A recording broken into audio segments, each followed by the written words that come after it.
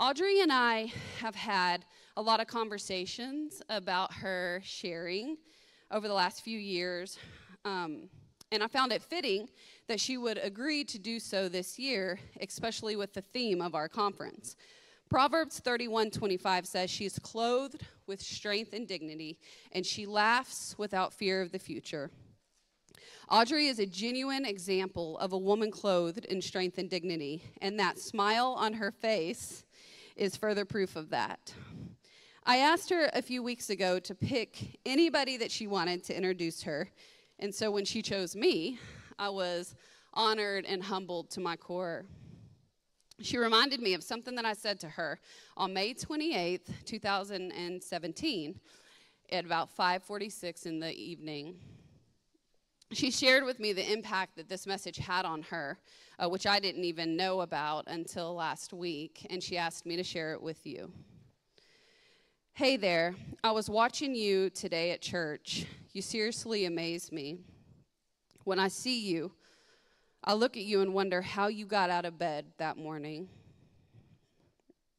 how you put your makeup on and fixed your hair, how you eat, drink, and breathe, how you stand in church and sing, 'The Lord gives and takes away,' how you laugh at something funny the pastor says about parenting. I literally asked the Lord this morning, how is she doing this? His answer was so clear. Grace, Rebecca, that's my grace.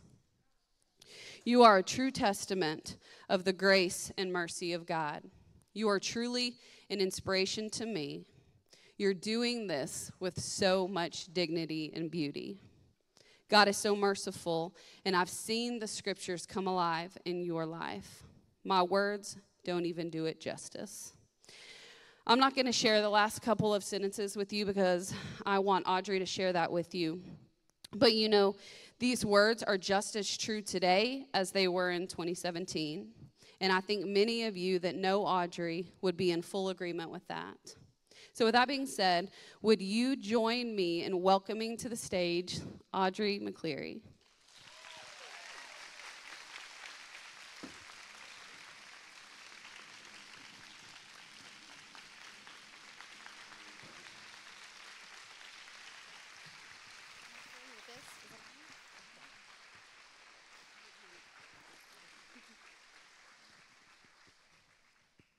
Will y'all join us in prayer? We're going to pray with her before she speaks. Oh, Father God, we just all come before you now, Lord. And God, we just thank you so much, Father, for the honor of walking alongside this woman and doing life with her, Father. God, I just thank you so much, God, that she is a woman of virtue. Lord, thank you for her example in our lives that we don't even we do not deserve to even get to watch. Father, thank you for that, Lord. God, thank you that you're going to anoint every single word that comes out of her mouth, God. Thank you so much, God, that you have placed specific women in this room tonight, God, to hear these words that come out of her mouth, Father. God, she was created for such a time as this. And so, God, I just thank you that there is going to come healing in her life and in other people's lives, and that walls will come down and barriers will be broken through this special testimony. Father, thank you for the boldness and the bravery that you've given Audrey to even prepare this testimony. So, Father, I just lift her up to you now before your throne, and thank you, God, for her. And I pray you would anoint every single word and it would pierce these women's hearts. It's in your name we pray. Amen. Amen. Love you. Love you too. Very glad to be here. Like Rebecca said, we've talked in the past that one day I would tell my story. There will be lots of crying. I'm warning you in advance, but and I'm okay with that. So I also have it all written because there's no way I could just stand up here and speak it. So I will mostly be reading my testimony to you. I'm not a public speaker. That will soon be evident, but I've never talked in front of a group in my entire life. And so not only am I talking in a group for the first time, but I'm telling this story to a group for the first time. You're beautiful doing it. Thank you. Thank you. Thanks. So when we talked about doing this, I said, I've always admired those who are able to lead prayers and speak eloquently and say beautiful things. When I was asked to speak about my story, I said, I'm not a perfect Christian. I don't have all the pretty words. I don't know all the verses to say. I don't have the beautiful prayers. Like Kelly, I always admire her prayers. They're beautiful. And he said, that's okay. You don't have to know everything about the Bible. You don't have to have beautiful prayers. You just have to tell your story. And people will see how the Lord has worked in your life. So I finally agreed to tell my story and all its tragedy and ugliness and how the Lord has worked in my life to bring beauty from ashes. I also want to say that some of these words at times might not be my own. I will have copied something into a journal that I liked that I read, and going back and looking through my journals, there's things written in there that I don't even remember where I saw them. So I've tried to quote who I am, quote who I'm saying words from, but it may not always be totally 100% accurate. So, all right. Thank you all for watching online, which is so amazing. I know I have people back in Bryan, College Station, where we're originally from, a friend in Georgia, Missouri. I have my girlfriends from College Station that came and surprised me, and from Bryan back there. So, and I felt your prayers today. I know there's been so many people praying for me, and I have felt it. I have felt the love. I'm not even shaking right now, and which is amazing because I've been shaking all day thinking about it, but I'm doing all right. So, thanks. I want to talk about our identities. We all have them: wives, mothers, girlfriends, teachers, doctors. Mine has been a registered nurse since I was 25. More specifically, an ER nurse, which I've always been very proud of. A short story to tell you how that career path came about. My husband Kevin and I were pregnant with our second child. Long story short, she had a genetic condition, and we lost her and had to give birth to her at 20 weeks. In the hospital, I had two different nurses. The first nurse was harsh and brusque. She didn't explain things to me. She was very short with us. She hooked me up to the belts. I knew from giving birth to my daughter Madison that one monitored contractions and the other monitored the baby's heartbeat. I didn't understand why she was putting that on me. Didn't she know my daughter didn't have a heartbeat? I finally asked why she was putting them on me if my child was not alive, and she replied that it was to monitor my contractions. No other comment, not an "I'm so sorry you lost your child," nothing. The next nurse, though, she was amazing. She talked to us, learned that we wanted to see and hold our daughter and do anything it took to be able to do that. So after 24 hours of labor, I gave birth to our daughter, Grace Ann.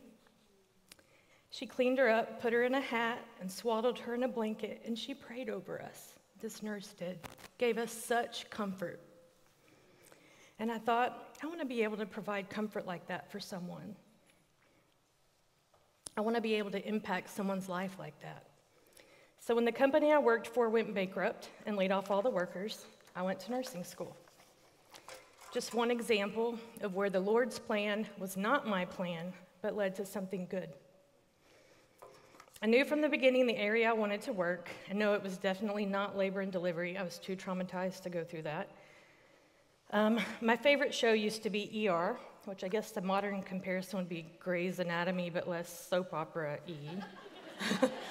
I love the trauma and excitement, and I'm also pretty nosy, or curious. I'm also pretty curious about things going on, and so when I would see ambulances or fire trucks going somewhere, I like to know what's going on, what's happening. So when you're an ER nurse, you get all the info. So that was it. The ER was the only place I ever wanted to work as a nurse. So I worked nights as a tech in the ER while I attended school and helped raise our daughter. Our families helped a lot. Thank you, moms over here. I graduated from nursing school and gave birth to our son, Tanner, 2 weeks later. If anyone here is a nurse, a police officer, or EMS, a firefighter, or married to one of these, the fear is always that the next emergency call you're out on or that comes into the ER is going to be someone you know, a friend, a family member.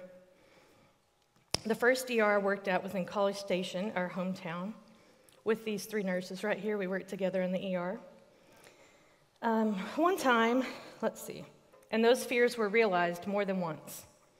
One time the ambulance brought us a patient that had been in a motorcycle wreck. He was unrecognizable. We were going through his things, trying to get a name, date of birth, phone number, things like that. And I saw his driver's license and realized I went to high school with him. That was one of many friends from school that I took care of in there. One time I took care of my brother-in-law who'd been gored by a hog. So that was exciting. And another time they rolled my father-in-law in on a stretcher having a stroke. And he is okay now, but of course it was very scary. I have a friend who was going to be here tonight, but I took care of her son who was in a bad ATV wreck and came in with 2 broken legs. So growing up and being a nurse in the same town you grew up, you see that. So let's see. When we moved from College Station, I worked at a trauma center in San Antonio for a year, and then got tired of the drive and started working in the ER at the hospital here in Jourdanton. So fast forward 4 years, I'm now the ER director. I still love the ER, the trauma and the drama. I have the freedom to attend all my children's sporting events and important moments. My husband is enjoying his job and the increased amount of free time he's able to spend with us. Our family is happy. Our daughter Madison will graduate with honors from high school in a few months and has been accepted at Sam Houston with the goal of attending medical school. Our son Tanner's doing well in school and enjoying time hunting and playing sports. I feel like I have everything under control and life is good. One morning, I left before anyone else was awake to go to an ER staff meeting. We had just concluded the meeting when I received a call from my husband, and these were his exact words, and I will never forget them. The kids have been in an accident and won't wake up. I could hear the tremor and terror in his voice. He told me where he was, and I made sure that 911 had been called. I quickly consult with my ER staff and physician. Do we set up the trauma room? Is EMS on the way? Do I go to the scene? Do I wait for them here? And they encouraged me to go to the scene. And so one of my night shift nurses drove me. I am an ER nurse, and I know how to be calm under pressure. On the way there, I called Air Life, made sure that a helicopter was en route, and they said that the weather was preventing them at that moment, but that they would be on their way soon. After that, I just prayed over and over, Lord, please let them be okay. Please let them be okay. Please let them be okay. I repeated it the entire drive there. I arrived on the scene just a mile from our house to see my daughter's car in the ditch with personnel trying to cut her out. There's one ambulance on the scene, so I go immediately to it and open the back doors. I see a paramedic friend performing CPR on my 11-year-old son. I cannot believe this is happening. Still in ER nurse mode, I think, those are not adequate chest compressions. They were, that was my ER nurse. I survey his injuries, which were horrific, and tell them to do everything they can. I go to check on Madison, and they have removed her from the car and are loading her into the second ambulance that's arrived on the scene. They're performing CPR on her as well. I know both medics that are taking care of her. I pray to God, Lord, please don't take both my children. Please let one of them live. Kevin is by my side at that moment. We go to check on Tanner. It's looking hopeless. We call our families. I have not cried. I think I'm in nurse mode, but more likely it was probably shock. The paramedics have spoken to my ER physician at the hospital for any other advice, and he has told them to call it. They have done everything possible for my son, and he is not going to make it. I go back to Madison's ambulance, and they tell me, Audrey, we're stopping CPR. She is gone. At that point, Air Life lands their helicopter in the field next to us. They get out and survey the scene. A few minutes later, they come to speak with us. I calmly thank them for coming and shake their hands. Kevin is beside me and does the same. I still have not cried. We call our families, and I say the words out loud. Madison and Tanner are dead. Saying the words out loud make them real, and then I can't stop crying. Now I know that most people have had a loss in their life, a grandparent, a parent, a friend, but child loss is different. It is out of the natural order of things. It's not supposed to happen that way. There's not even a word in the English language for that. I mean, we have widows, widowers, orphans. The bond between a child and a parent is unlike any other. I read of a preacher saying that child loss is a unique type of loss. He said, "In fact, the bond between a parent and child is so strong. That is why I believe God chose to use that relationship to demonstrate his love for us. When he gave up his own son, Jesus, to die on the cross for our sins, he was showing the highest form of love." Wow. I understood it in a way that I never had before. That is love. We were interviewed by our local paper a few days after the kids' accident.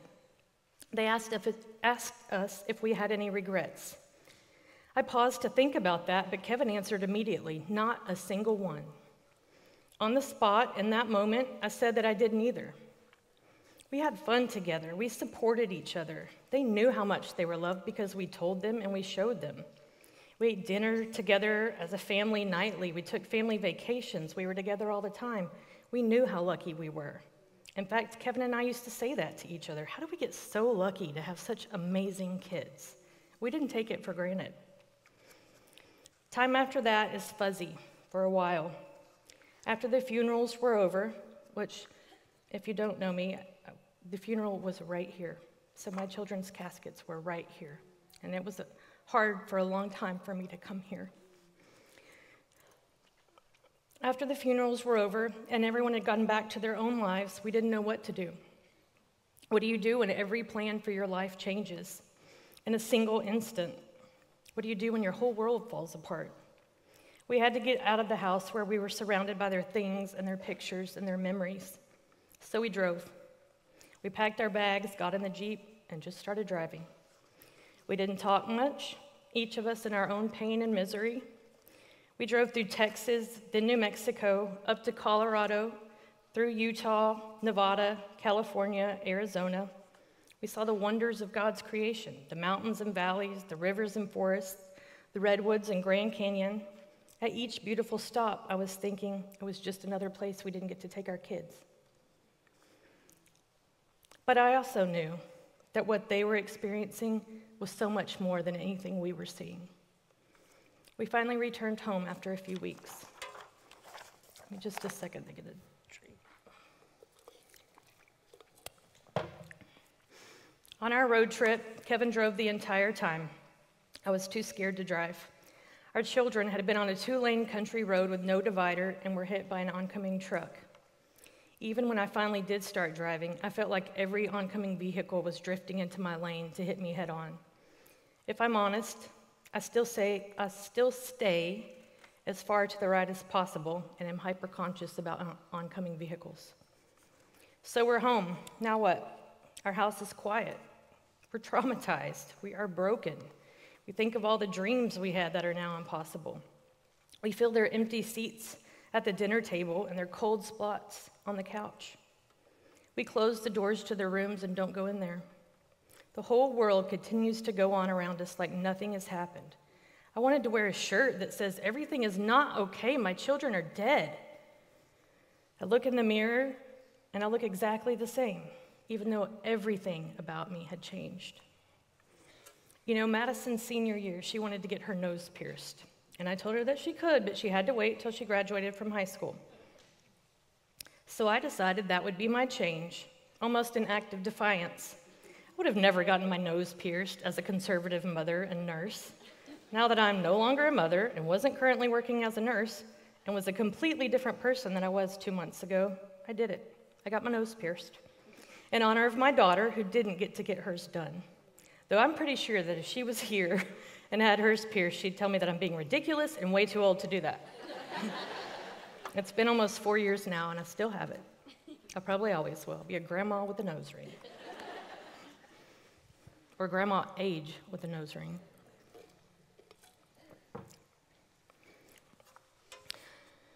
All the time of silence on the road and in the house gave me a lot to think about, which wasn't necessarily a good thing. I realized I did have a regret, a huge one, about my children. I was raised in the church, grew up in the church. I was baptized when I was 11 by my grandfather, who's hopefully able to watch this. I'm a Christian, but I got lazy. My kids knew about the Lord.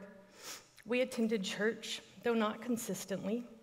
I allowed things like softball tournaments, volleyball tournaments, baseball games, and hunting take the priority on our weekends, rather than going to church. My husband, Kevin, was not raised in the church and was not a Christian. It's always been my hope and desire that Kevin one day would become a Christian. I don't think that I was the best example of a Christian wife to lead him to the Lord. I feel a lot of guilt for that, and guilt that I didn't teach my children more about the Lord or encourage us as a family to spend more time at church. That is my biggest regret. And the Lord and I have spoken about that many times now, and I have asked for forgiveness and know that He has forgiven me, but sometimes it still creeps in, and I think, what if I didn't do enough? Think about that. You are responsible for your children's salvation. Now, I understand that once they're grown and leave the house, they make their own decisions, but how are they going to learn about the Lord if not from you? You always think you have more time to teach your children about the Lord, more time for your husband to become a Christian. For the days, weeks, months that followed, we were adrift. I wanted to know why. Lord, why did my children die? Did we do something to cause this? Are we being punished? Was this part of your plan? Did God abandon us? You could have stopped it, Lord. Why didn't you stop it? We went for a few sessions with a counselor. It did not feel like that was what we needed. Our mindset was that talking about it with a stranger wasn't going to change the fact that they were gone. That was the reality, and no amount of talking would make it better. I know there are people who would strongly disagree, but I'm only telling you what worked for us. I attended a retreat with other grieving mothers 3 months later. I didn't think I would have compassion for anyone else there. I was bitter, and I thought, who else lost all their children? I was feeling sorry for myself. At the retreat, I was the newest member to the club that no one wants to be in. There were positive things about the retreat, and I did feel compassion for the other moms too. But the other thing it did was scare me. There were mothers there who were 5 years out, 15 years out, and they said that the pain never gets better, that it's still just as painful as the day they died. That terrified me. I thought, how can I live like this? How can I get through hours, much less days and weeks and years without my children? Grief is an ugly thing. It is an actual physical pain where your chest is in a vice and you feel like you can't breathe. How can I survive this, Lord? I don't want to survive this. I felt hopeless. Everyone has heard the stages of grief. At one point, I looked it up, hoping to have some sort of roadmap for what I was feeling and if I'd ever be able to breathe again. The stages are denial, anger, bargaining, depression, and acceptance. I've since learned that it doesn't always go in this order, and you don't finish one stage and move to the next. Grief is a roller coaster. I know this makes me odd, but I never felt anger. I was hurt, heartbroken, devastated. I was bereaved. I was confused. I was questioning, but I wasn't angry. Not that the emotion would be wrong. It just wasn't one of mine. God can handle angry. And it wasn't just the loss of my children that I was grieving. Of course, that was the worst part, but there are other aspects. I was grieving the loss of all the plans we had for our future. That would no longer be possible. I was grieving my loss as a senior mom and mother of the bride, mother of the groom, and grandmother. I was grieving the loss of control over my life. I was grieving the more carefree me that would never be that way again. Grief takes up enormous mental and emotional space and energy. One of the side effects of this is that those who are grieving forget things a lot. I learned that the fog of grief is a real thing. You literally feel as if you are walking around in a fog. Everything seems hazy and unclear. You lose your train of thought mid-sentence. You can't pay attention to anything for long.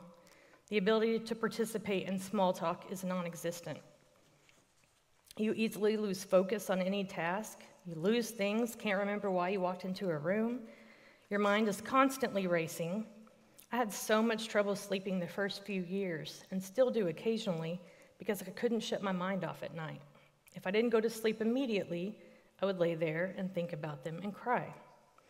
So then I would go until I was exhausted enough that I could fall asleep as soon as my head hit the pillow, and I didn't have to lay there and think. In addition to the grief, we had been through trauma. The accident was a mile from our house. We passed by it every day. Trauma changes everything. Here are some statements about trauma from Crisis and Trauma Counseling by Dr. H. Norman Wright.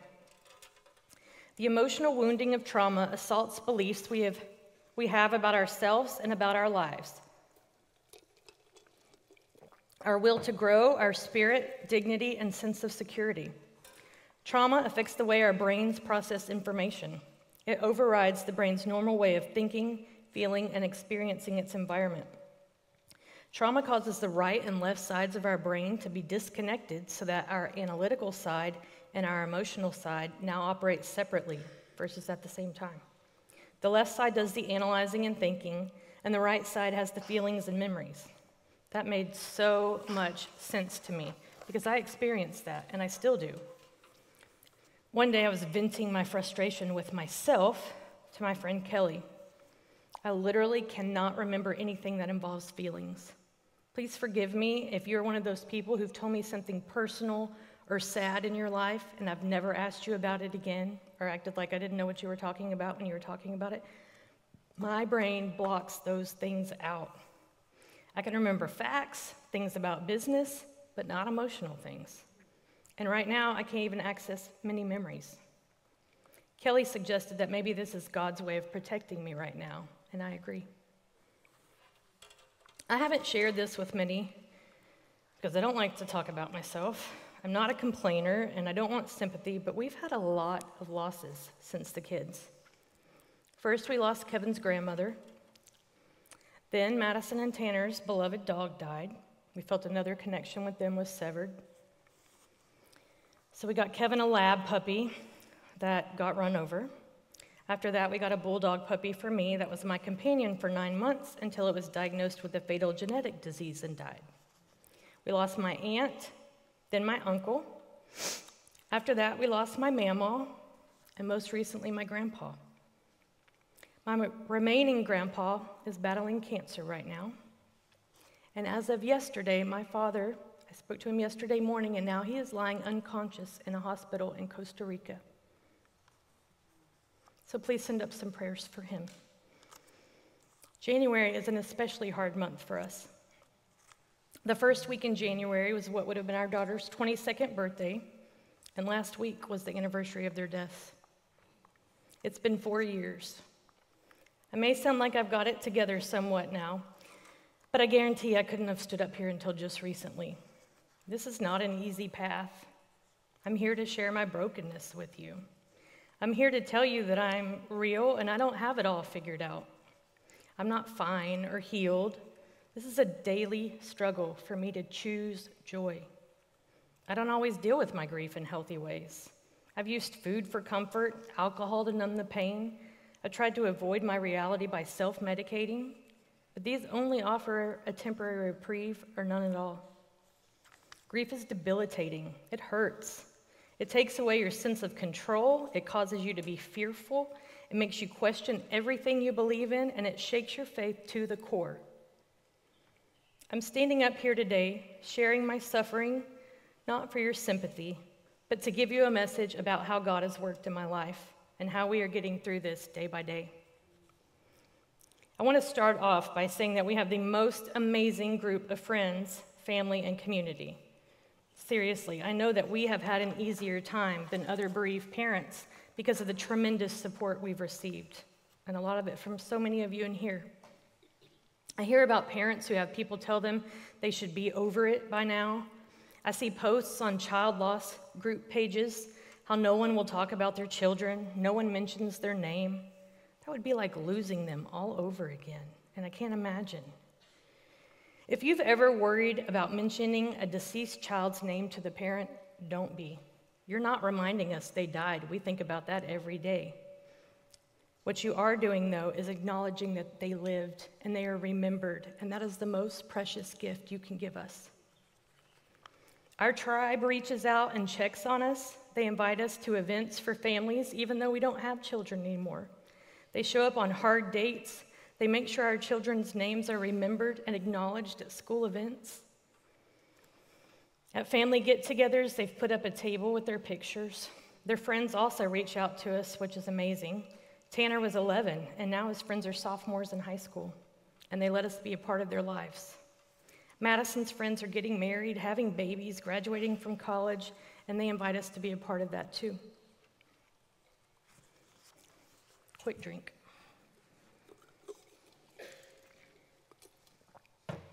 The first thing that had a real impact on my thinking came in a newsletter from the While We're Waiting Ministry for Bereaved Parents, written by Jill Sullivan.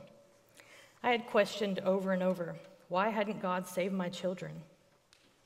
The newsletter referred to a story in the Bible in Daniel 3. It was a Bible study I knew from my childhood, but I had never seen it in this way. Here's the story. King Nebuchadnezzar made a giant gold statue of himself and declared that when people heard the signal, they must bow to the ground to worship his statue. Anyone who refused to obey would immediately be thrown into a blazing furnace. The king received word that there were 3 men, Shadrach, Meshach, and Abednego, who refused to bow down before the statue. When brought to the king, he questioned the men. Is it true, Shadrach, Meshach, and Abednego, that you refuse to serve my gods or worship the gold statue that I've set up? I'll give you one more chance to bow down and worship the statue I've made. But if you refuse, you'll be thrown into the blazing furnace. And then what God will be able to rescue from my power? The men replied, King Nebuchadnezzar, we do not need to defend ourselves before you. If we are thrown into the blazing furnace, the God we serve is able to save us. He will rescue us from your power, your majesty. But even if he does not, we will never serve your gods or worship your gold statue. Jill writes, I've always thought of these 3 guys as biblical heroes because they refused to bow down to an idol, even under threat of death. And while that was heroic, I've come to realize that the real heroism is reflected in the statement, but even if he does not. On the surface, it may look like they were giving God an escape clause, something to protect his reputation in case they burned up in the furnace, but I don't think so. They didn't pretend to know what God would do, nor did they try to tell him what to do. I think they trusted him to the point that they knew whatever he would do was right, even if it resulted in their death. God was God, however he chose to act. We've all been there, haven't we? We've all either prayed for our children's healing from physical or mental illness, or maybe from drug addiction, or for their safety and protection, or even just for their healthy birth. And we've had to face the even if he does not dilemma. And the choice we have to make is what we're going to do if he does not. If we're going to move forwards towards healing, we must choose to trust him. So do you remember how the story of these 3 guys ends? Here it is from Daniel 3, 19 through 27. Then Nebuchadnezzar was furious with Shadrach, Meshach, and Abednego, and his attitude toward them changed. He ordered the furnace heated 7 times hotter than usual and commanded some of the strongest soldiers in his army to tie up Shadrach, Meshach, and Abednego and throw them into the flaming furnace. So these men, wearing their robes, trousers, turbans, and other clothes, were found and thrown into the blazing furnace. The king's command was so urgent and the furnace was so hot that the flames of the fire killed the soldiers who took up Shadrach, Meshach, and Abednego. And these 3 men, firmly tied, fell into the blazing furnace. Then King Nebuchadnezzar leapt to his feet in amazement and asked his advisors, Were there 3 men that we tied up and threw into the fire?" They replied, "Certainly, Your Majesty." He said, "Look, I see 4 men walking around in the fire, unbound and unharmed, and the 4th looks like a son of the gods." Nebuchadnezzar then approached the opening of the blazing furnace and shouted, "Shadrach, Meshach, and Abednego, servants of the Most High God, come out, come here." So the men came out of the fire, and the satraps, prefects, governors, and royal advisors crowded around them. They saw that the fire had not harmed their bodies, nor was a hair of their head singed. Their robes were not scorched, and there was no smell of fire on them. Did you hear that? There were 4 men in that furnace. Those 3 guys got thrown into the furnace, but they were not in there alone.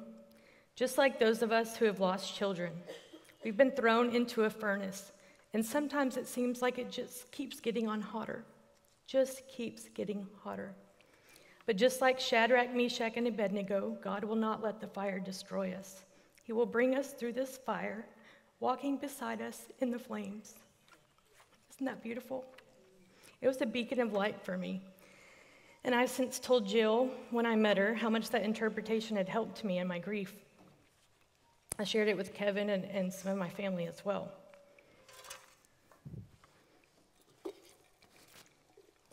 Thank you for your patience with that. Trials draw us closer to the Lord, and there are many stories in the Bible to illustrate this.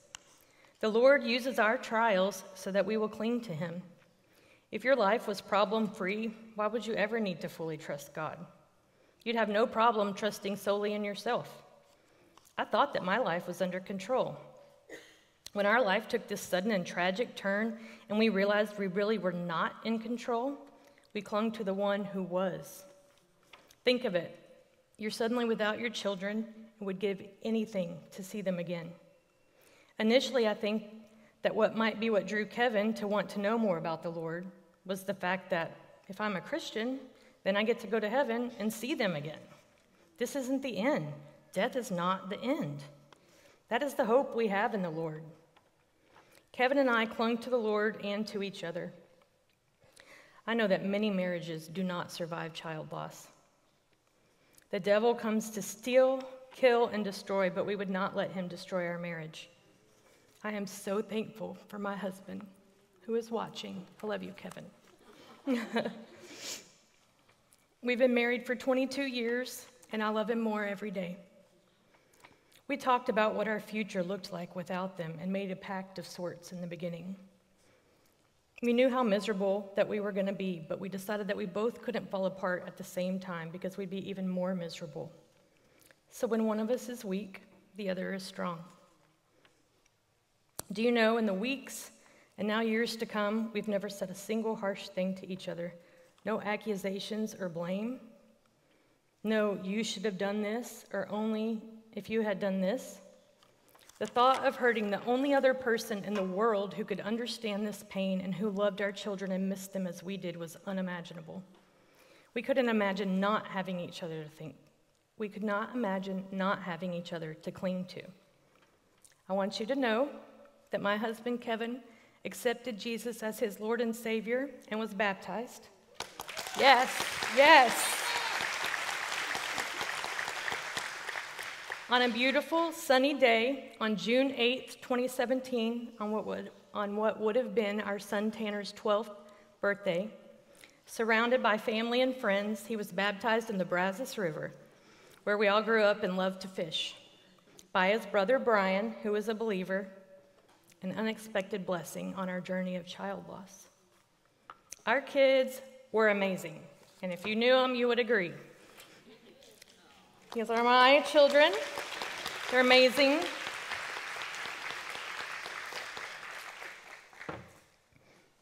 They were both so empathetic. They fought for the underdog. They couldn't stand to see others mistreated.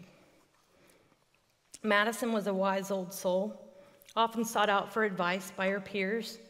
She was smart and funny and loved to say and do offhand things to make people laugh, shock them.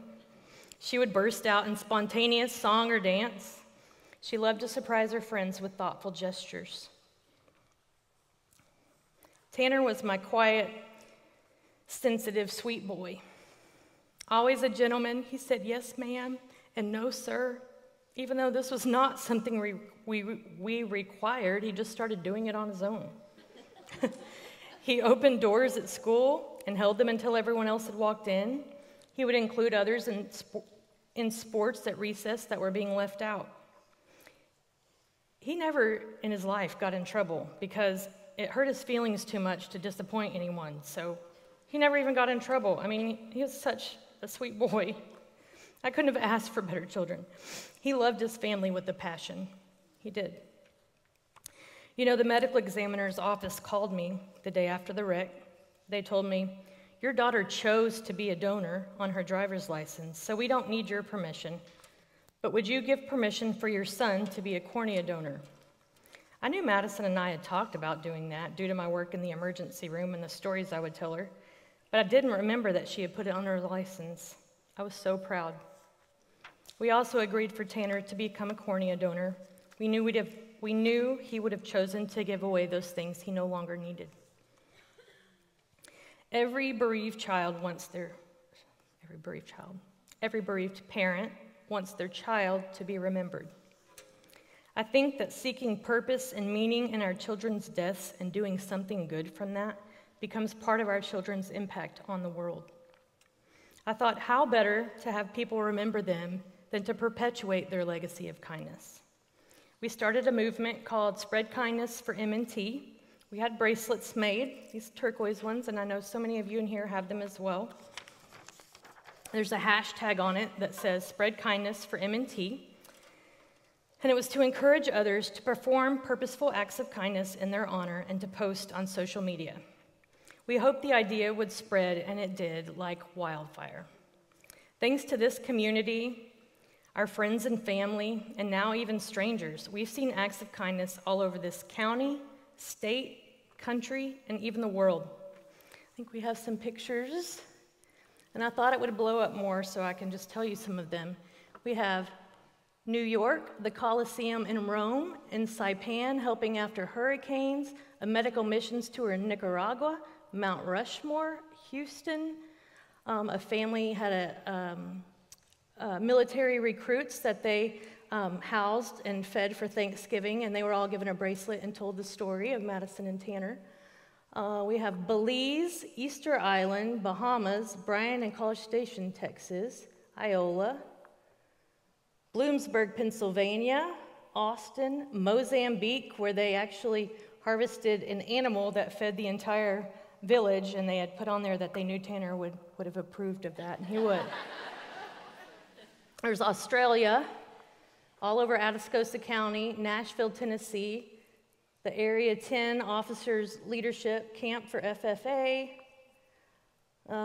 Ethiopia, Diradawa, Ethiopia, Florida. There's more up there, Niagara Falls. Anyway, those are just some of them, just some of the places. So that's an amazing thing to see, to know that kind things are being done in honor of your children. So that helps our hearts a lot. I've also found when I'm feeling really low, it helps to do something for others and take the focus off myself and my grief. I listen to Christian music now. I didn't used to, but when we lost the kids, it was the only station I could listen to that didn't remind me of them. I found that I really liked it, and so many of the songs I heard were applicable to my situation, hurting people crying out to the Lord. I heard a song with a different twist on a classic song that I've sung at church my whole life. It Is Well With My Soul. I've always loved this song. One of the first times we were in church after losing the kids, we stood to sing it. I couldn't do it. I thought, it's a lie. How could I possibly say that it is well with my soul ever again? I stood there with tears running down my face, and I refused to sing it. After that, it seemed that many places we went either had a shirt or a sign that said, "It is well with my soul." And he will put the words to the song up there in case you don't know them. I wasn't going to read it all, but I just figured if you did not know the words to the song. But I had vaguely remembered hearing the origin of the song many years ago, and I looked it up. It was written in 1873 by a man named Horatio Spafford. Mr. Spafford was a successful lawyer and businessman in Chicago. He and his wife had 1 son and 4 daughters. In 1871, they lost their 4-year-old son to scarlet fever, and a few months after that, their home and belongings were destroyed by a fire.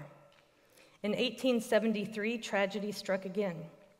The Spaffords had planned to visit Europe as a family, but business had kept Mr. Spafford behind. On the voyage, the ship they were traveling in was hit by another vessel, and all 4 daughters died. Horatio received a telegram from his wife many days later, saying only, "Saved alone." On his own voyage to meet his wife, the ship neared the place where his daughters drowned, and he was inspired to write the lyrics to this song. This man had known tragedy. He lost all his children. Could he really say those words? Was the loss of his children truly well with his soul? I don't think that's what he was saying. It took me a few years of soul searching and scripture reading of my own, but I think what Spafford was saying was that no matter what sorrows may come in this life, we trust in the one who gives us eternal life. Trusting in God is trusting him when things don't make sense, knowing that his plan is always for your good, knowing that he will reveal all things in time, even if that means in eternity. So now when the song starts at church, I still cry, but I'm also able to sing through my tears, and it's not a lie. It's my truth, however ugly and messy and beautiful it may be. And now I don't cry when I say it is well with my soul. I cry when I picture that last verse that says, "O Lord, haste the day when my faith shall be sight. The clouds be rolled back as a scroll. The trump shall resound and the Lord shall descend. Praise the Lord, praise the Lord. Take me home." I just added that as the last verse, but the last line was my own. But now the anticipation of joining Jesus and my children in heaven is what brings the tears. Sorry. I was blessed to have the ability to take time off after we lost the kids. At the hospital where I worked, so many of my coworkers donated their time off as well, so that I could continue to stay home but remain employed and with a paycheck. After being off for 6 months, I had to make a decision. At that time, I didn't think that I could return to the emergency department or even nursing, so I resigned my position. So now I was no longer a mother, no longer working as a nurse. What was I? What was the purpose of my life? If I wasn't those things I had identified myself as for the past 18 years, I prayed that the Lord would guide me in the direction that I was supposed to go, because I didn't know what it was. While I was waiting for divine intervention and trying to figure out my next steps, I stayed busy. And this was a hard paragraph for me to write, because I don't like talking about myself, and this is all about me. So this is what I did. Kevin and I were blessed to be able to travel. We took Spread Kindness for M&T to Chile, Easter Island, Jamaica, and Belize. Kevin and I also took some classes on flipping houses. I enrolled and attended Texas Coffee School in Arlington. Yes, it's a thing.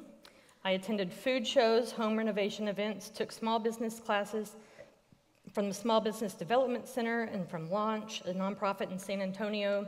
We purchased, renovated, and flipped a house. We purchased some FEMA travel trailers at an auction, then fixed them up and sold them. I started and obtained a nonprofit status for Spread Kindness for M&T. I finished up my last year as a board member of Jourdanton Youth Football League. I accepted a position as spring concessions director with the Jourdanton Athletic Booster Club and worked concessions every weekend for the school one spring. With the help of friends, we raised money for 4 local charities through a shooting event celebrating Tanner called 4x4 Aim for Kindness. Other friends put on a powerlifting event honoring Madison where money was raised for scholarships. We assisted the Jourdanton Police Department in purchasing toys for local children and wrapping them for their Blue Santa initiative. I was a participating member of the Chamber of Commerce. I participated as a founding board member for the Jourdanton Education Foundation. I began attending a women's Bible study here at Cowboy Fellowship. I did continuing hours for nursing. I painted ladies' nails at a local retirement home. We hosted Madison's friends for dinners and took Tanner's friends to the deer lease. I could keep going on, but the point is I stayed busy. I continued to pray to the Lord. that he would send me in the direction that I should go. What was my purpose? Why am I still here? I also read a lot of books about child loss and grief. Most of those were not very helpful. The book that did resonate with me is called Option B by Sheryl Sandberg. After the tragic death of her husband, she thought she would never experience joy again. The book combines her personal insights with research on resilience and finding strength in the face of adversity. When option A for your life is unavailable, how will you make the most out of option B? That resonated with me. We were definitely not living our option A. What would we do with option B? The book gave me the psychology that my scientific mind needed to know, while also supporting what my heart knew from the Lord. Their psychology studies said that traumatic experiences can lead to deeper faith, and people with strong religious and personal beliefs show greater resilience and post-traumatic growth. Not post-traumatic stress, post-traumatic growth. I continued to search the Bible for the questions I'd been asking the Lord and found some answers. I did have them put it on a slide up there. If you hear some you like, I want to screenshot it. But my first question was, why did my children die? And I actually don't have the answer for this. I do know, though, that we won't know this side of heaven. So I have to be satisfied with that and trust in the Lord. I do know my children are in heaven, and his plan for their lives was fulfilled in the number of days he gave them. Psalms 139 says, "You saw me before I was born. Every day of my life was recorded in your book. Every moment was laid out before a single day had passed." Can we survive this? The Lord will not allow my circumstances to destroy me. 2 Corinthians 4 says, "We are hard-pressed on every side, but not crushed. Perplexed, but not in despair. Persecuted, but not abandoned. Struck down, but not destroyed." Will I ever stop crying? At least I know that my tears will not be wasted. Psalms 56:8 says, "You keep track of all my sorrows. You have collected all my tears in your bottle. You've recorded each one in your book." I know that my pain has a purpose. In James 1:2, "Consider it pure joy, my brothers and sisters, whenever you face trials of many kinds, because you know that the testing of your faith produces perseverance.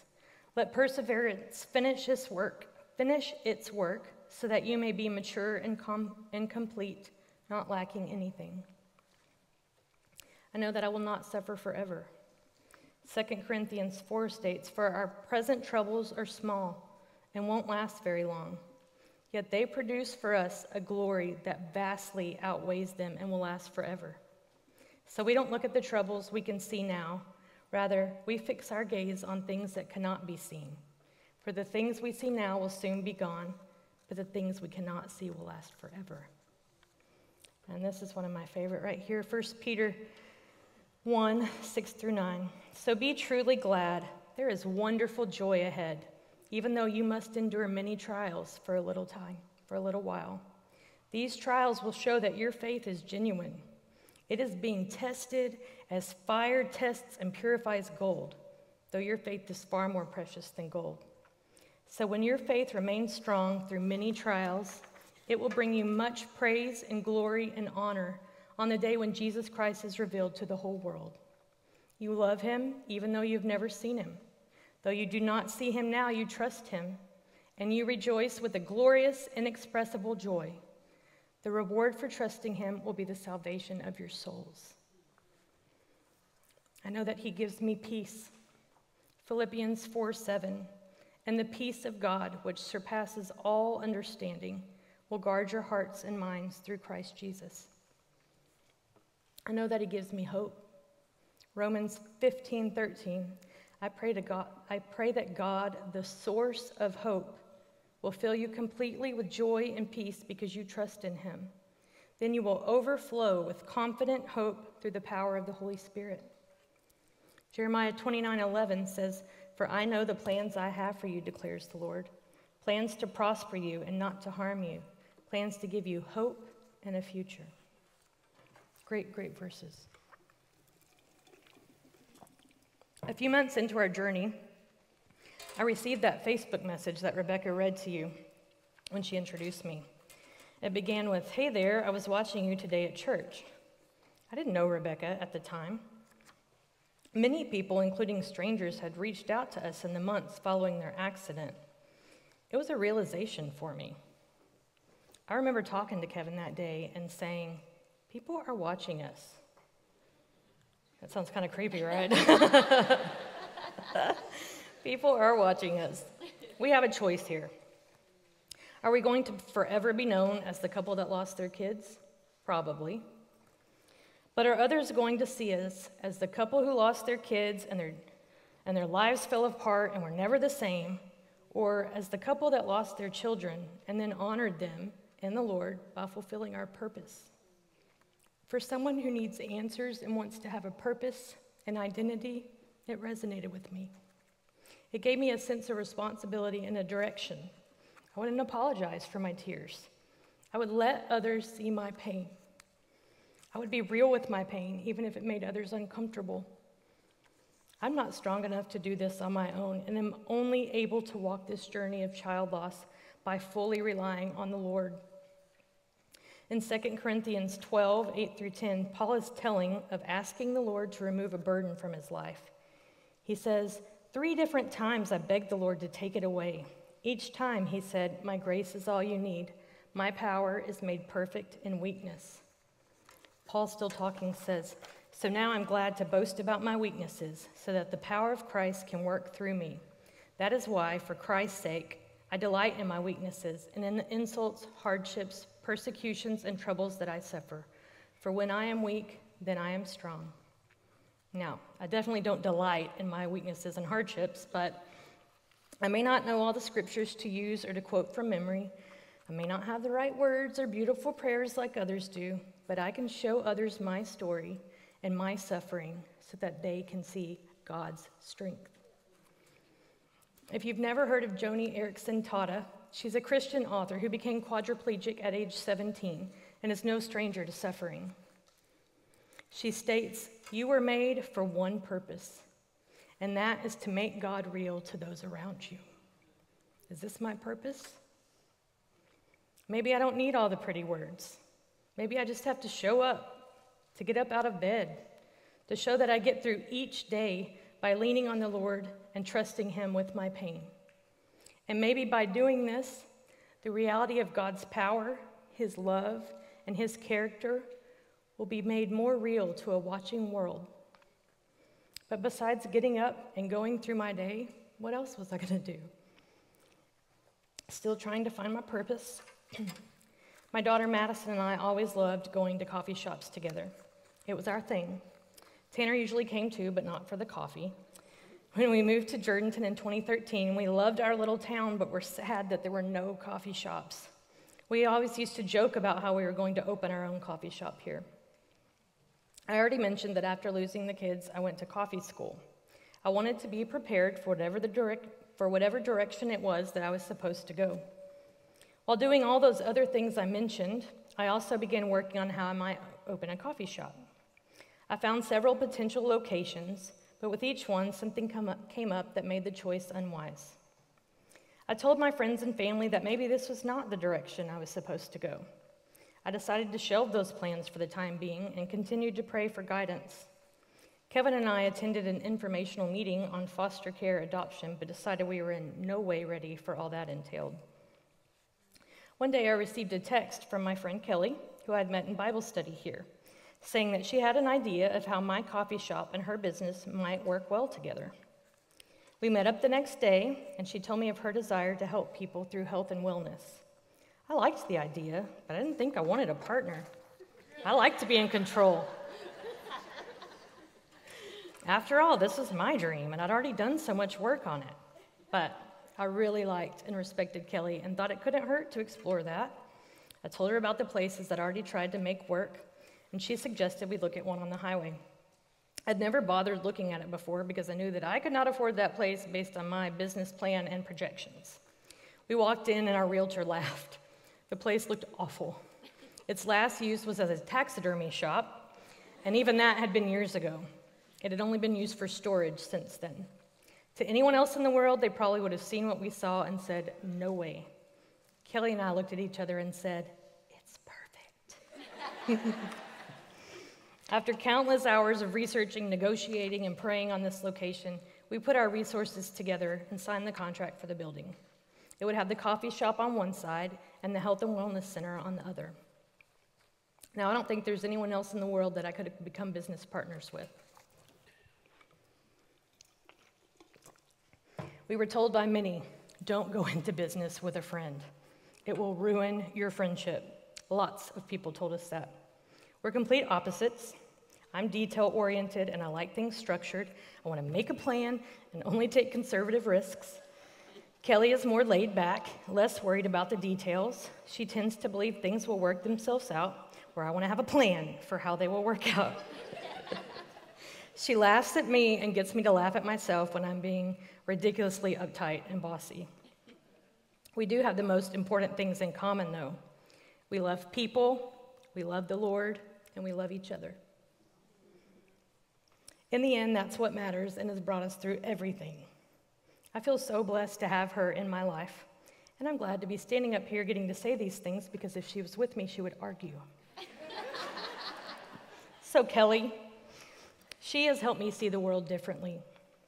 Kelly sees the Lord in everything and has helped me to see his hand in things also. There were so many things stacked against us when we were trying to open our business, and even since then. I mean, a pandemic 2 months after we opened.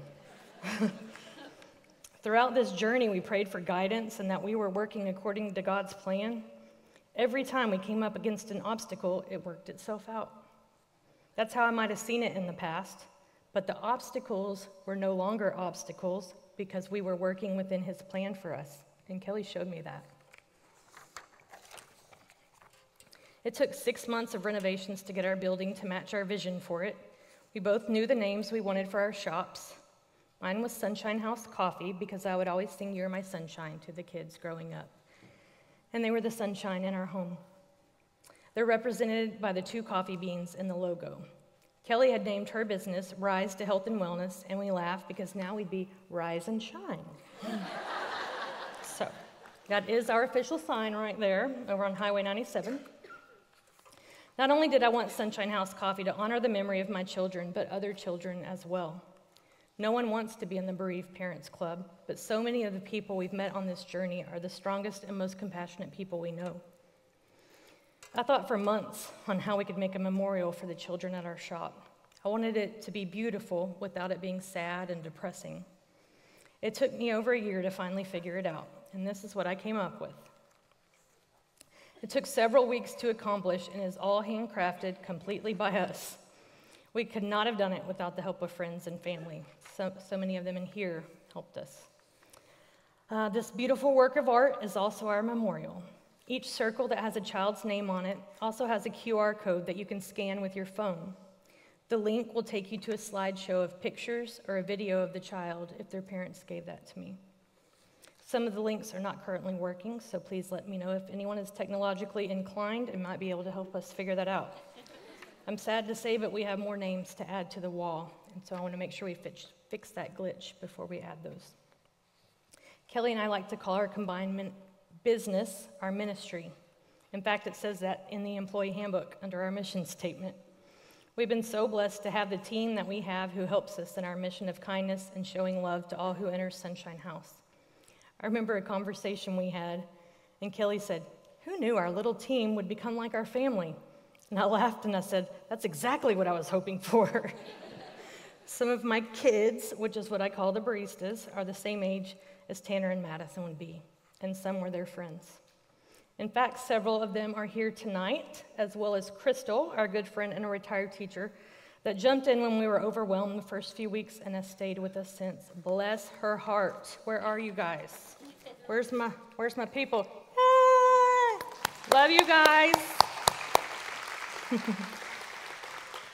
Since I've decided to give my testimony here, I prayed so much for the Lord to guide me in telling the parts of the story that I should tell. I thought I would mainly talk about Sunshine House and our journey to make it a reality, but that's not what came out. That didn't seem to be the direction I needed to go. I asked the Holy Spirit to fill me with the words that I needed to share with you ladies. So the full story of Sunshine House will have to be for another time because it deserves the time to show all the ways that God helped make our dream a reality. I will say, though, that today is our 1-year anniversary of being open, and I can't think of a better way to celebrate it.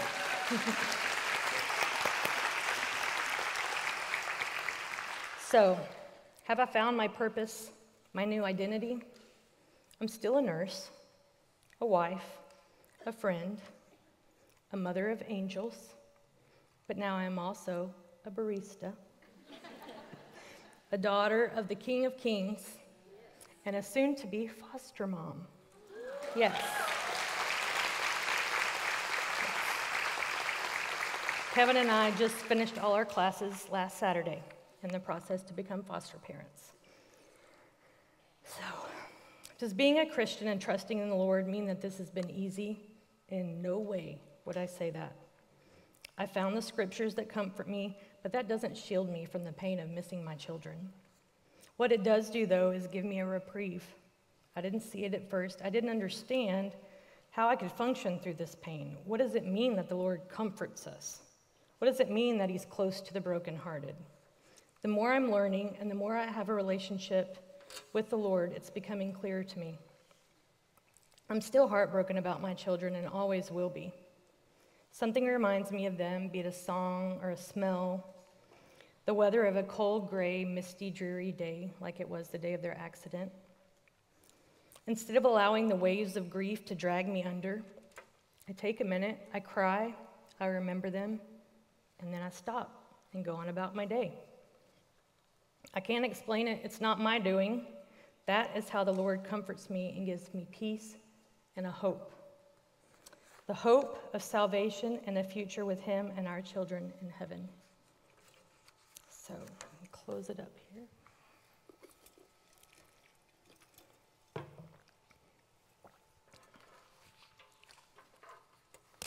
Waiting for the band that's coming up here soon. So, if you find that you are tired of trying to do things by your own strength, that you need the Lord to carry your burdens, that you want the comfort of the Lord in your life, the peace that only he can provide, the joy that comes from knowing him, then pray that prayer to him tonight. If you'd like for someone to pray with you about this or listen to your story or share your tears, we have so many Christian ladies here tonight that can do this with you, and that will be up here in a bit. You are not alone. If you've never given your life to the Lord and want to do that, we can all bow our heads together and you can say this prayer with me. Dear Lord, it's me.